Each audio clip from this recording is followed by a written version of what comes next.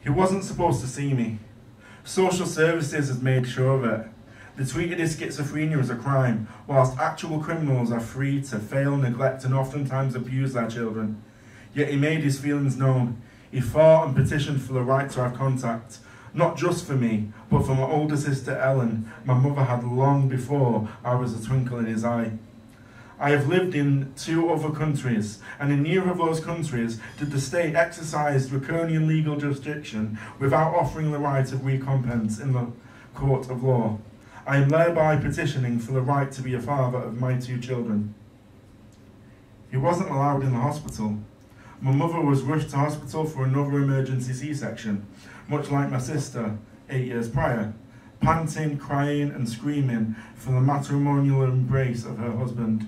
Her wish was fulfilled with the assistance of my granddad Bill, who was able to sneak him into the hospital. He held me, and my eyes opened. I saw his auburn curls and his wide smile, and cried with joy as if I somehow knew this would have been one of the only times he would ever hold me. On this day he named me Benjamin, after his Scottish best friend he met whilst living in Carlisle. I felt the gentle, dulcet tones of his voice resonate in my ears, gentler and much more eloquent than what I'd heard growing up in East Manchester. I saw him once more, the day in which I was christened as Ushiku, meaning gift from God in Swahili, and inducted into the church of the same state that had so ignorantly maligned him. On that day, I was robed in white as babies often are, my golden curls matching his auburn ones. I was the very picture of a cherub.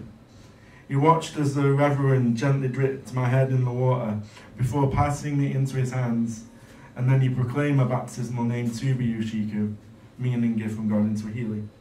As he did so, I felt my name captured the moment perfectly. It captured the grace of a father being able to hold his son for the very last time.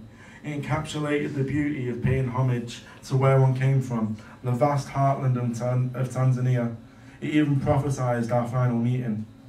16 years later, I was invited to my grandma's 65th birthday, less than a year after meeting my mother for the first time. I returned like the prodigal son, though the sins were not my own, but instead those of the state.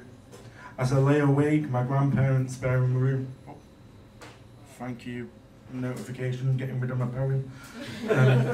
As I lay awake in my grandparents' spare room, I cried from tears that were not my own, and felt his presence with me, as if he knew what was to come. A year later, I was homeless, and my grandmother had passed away from cancer. The day before my funeral, my cousin presented me with my dad's petition, and then the memories flooded back. Back from the dead, apple rotten words fester inside my severed head. 7 heads just mean more for the slaughter. She was my wife and a good man's daughter. You took her oral virginity, desecrating the temple of personal integrity. Lust began this enmity. Cats have 9 lives, I kill you 9 times. You're a little pussy whilst I'm trained with knives. They check my vital signs, but a pleb has never been important. You're impertinent, I take pleasure in hurting cunts. You may see me as the runt, but now this big dog's grown up with ghastly teeth, smashing cows to the underground beef.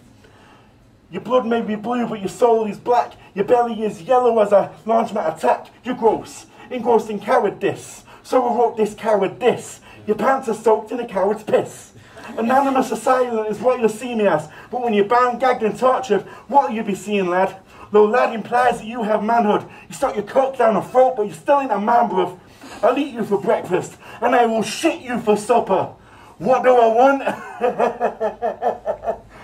I just want you to suffer.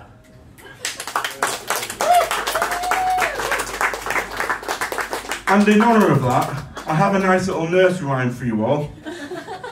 I know a twat called David Cameron. He gave Peppa Pig a hammering, took the apple and stuck his yammering. Poor old David Cameron. Carry on.